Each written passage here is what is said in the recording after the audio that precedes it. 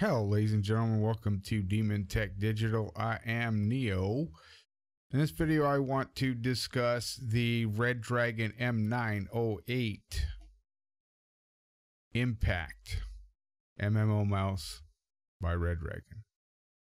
Now, I'm not going to be talking specifically about the mouse itself because I think if you're an Impact owner, you'll already know how good the mouse is. It's a great mouse. Its functionality is really good, especially for the price point.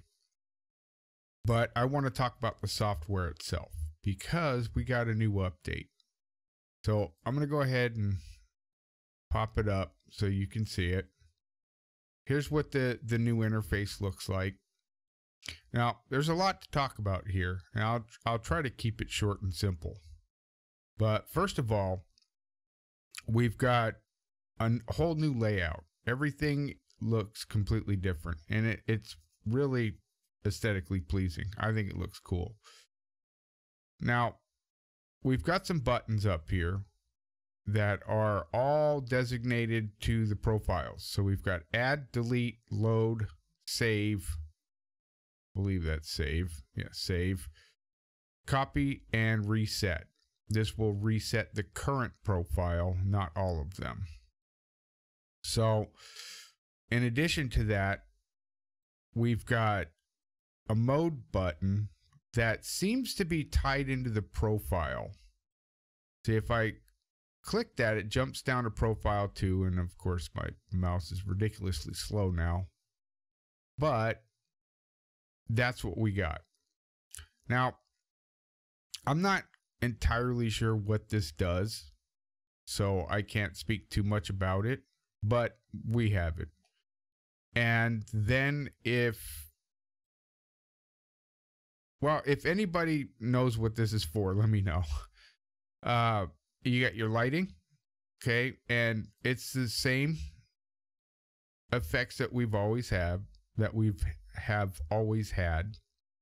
Breathing, rainbow, full lighted, wave, go without trace, reactive flash, off, right? But one of the things that you'll notice right away is that we now have an actual legitimate color slider here. So we can change our colors to how we want versus having the standard swatches here and then only adjusting the light and dark versions of those colors. We can now manipulate them to get the exact color we want, which in my case is that Maliwan Royal Blue, because I'm just a total fangirl of blue and orange.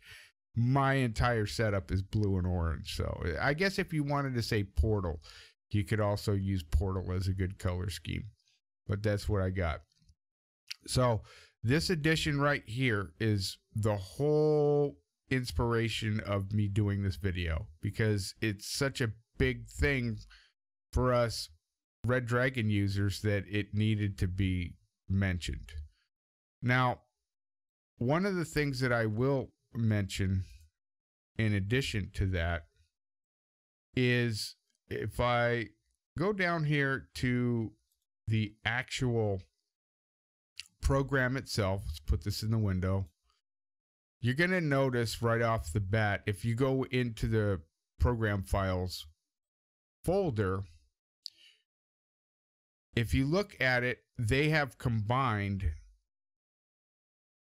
all of the mice in this software.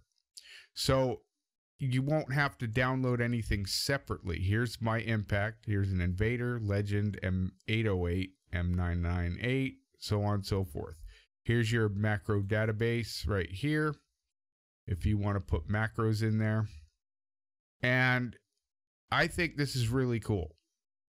Whereas before you had to actually just download the Impact drivers and software, now it's all inclusive. So it makes it very easy to you just download the one program and it'll just work. Going into customization, same as before, just a different layout. So if you know what it is that you're working with, you'll know instantly. Just click on a button and bam, there you go.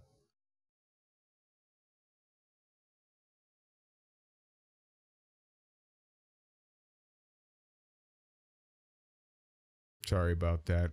Plane overhead.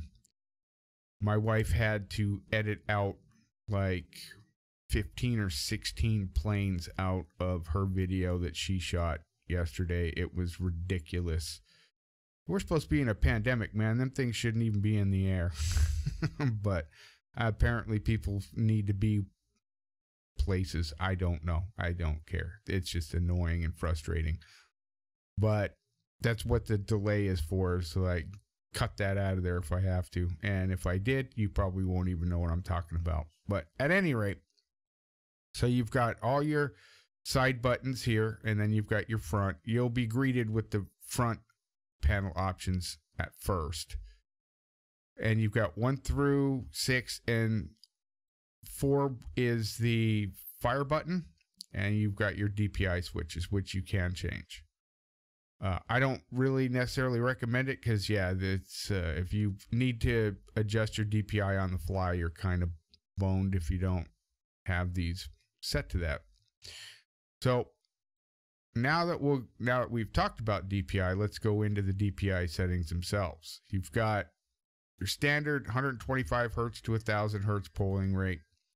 You've got from 200 to 12,400. That's more than anybody will ever need on a mouse. And I would like to meet the guy who can run their mouse at this speed. That would be insane. As it is, I have mine set in increments of 600. It starts at 1200 and jumps to 3600. And got all those in between. Got pointer speed, which you can then adjust with your DPI to really dial it in. And you have your scroll line speed, which you can change from 1 to whatever. I've done this in the past, and yeah, it kind of gets herky-jerky and it's really fast, but it's great for navigating really big sites with a lot of stuff on them. You can get down to the bottom quickly if you need to. But keep in mind, you'll be missing out on stuff. So that's all we really got to say about that. Here's the new macro layout. I've got two. I've got the snip tool and OBS mute. This way here I can mute with the mouse button on the fly if I need to in the event of planes. But very easy to do. You add one. It'll come in as name _1 or what have you. You highlight and then you change it, and then you click change name and it'll automatically change the name. You've got some mouse options here, so you can combine them with your macro. You've got your start that will actually start the macro, and then this turns into a stop button once you're done. You can record delays in between actions, or you can insert your own delay in between each action. This is really good if you want to bind, say, your arrow keys. My keyboard doesn't have dedicated arrows because it's a 60% keyboard. So I have to use the FN key in combination with an I, J, K, or L key in order to use the arrow keys. This will allow you to do that through a macro. I can set up a macro with, say, mouse button #1, which would also be keyboard #1.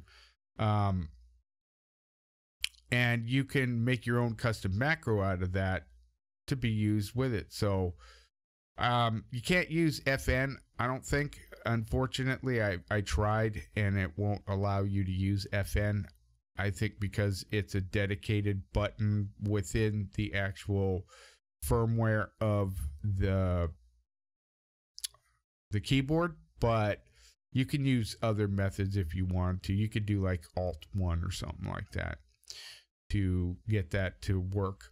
But yeah, it's really neat how you can add that delay And it's really useful because, like I said in an earlier video that I deleted, but bring it up now, if you do bind an arrow key or arrow keys to your mouse, you're going to want that delay, because that delay is going to be most effective when you hold the button down, so that it moves incrementally rather than just snaps to the end on either direction, or snaps up, snaps down, things like that.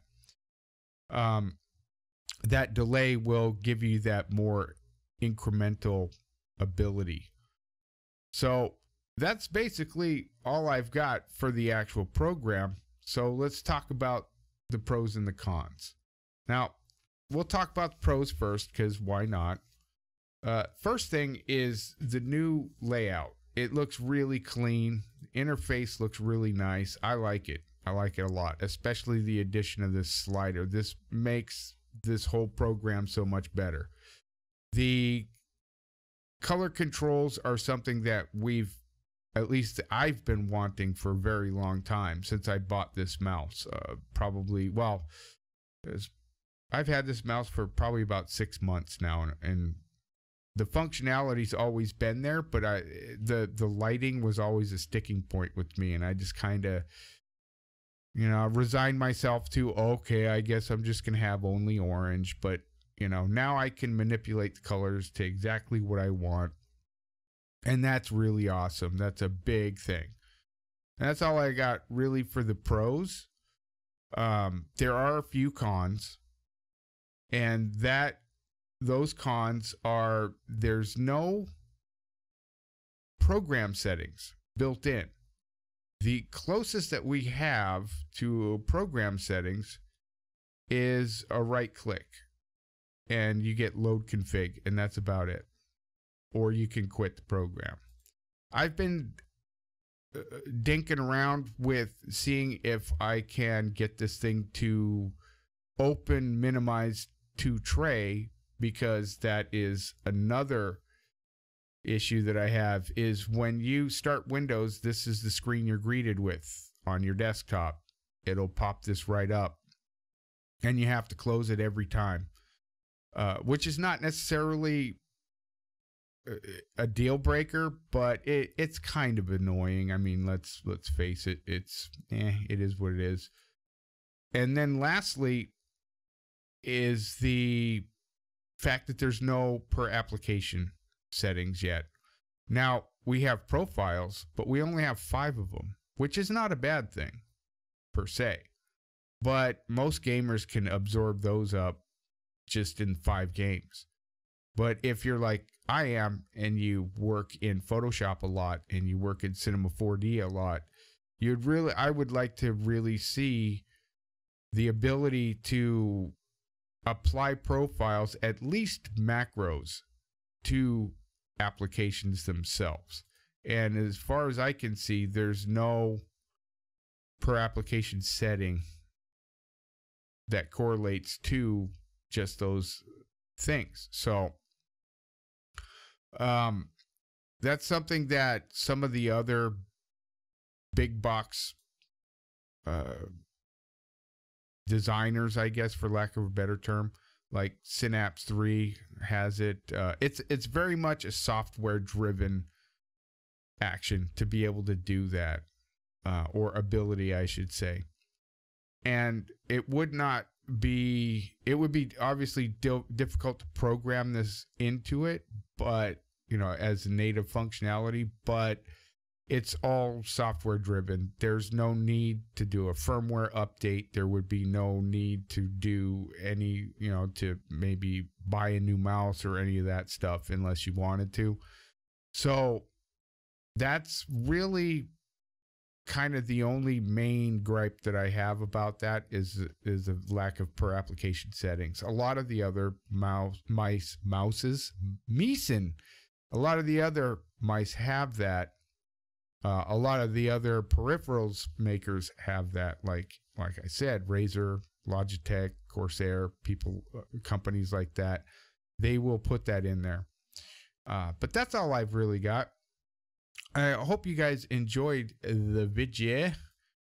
Yeah, let me know what you think. Do you have this mouse? Is it something that you might be interested in? Because the reality of it is it is a pretty direct competitor with some of the top of the line mice. Like the this particular one is the MMO version, and it holds well.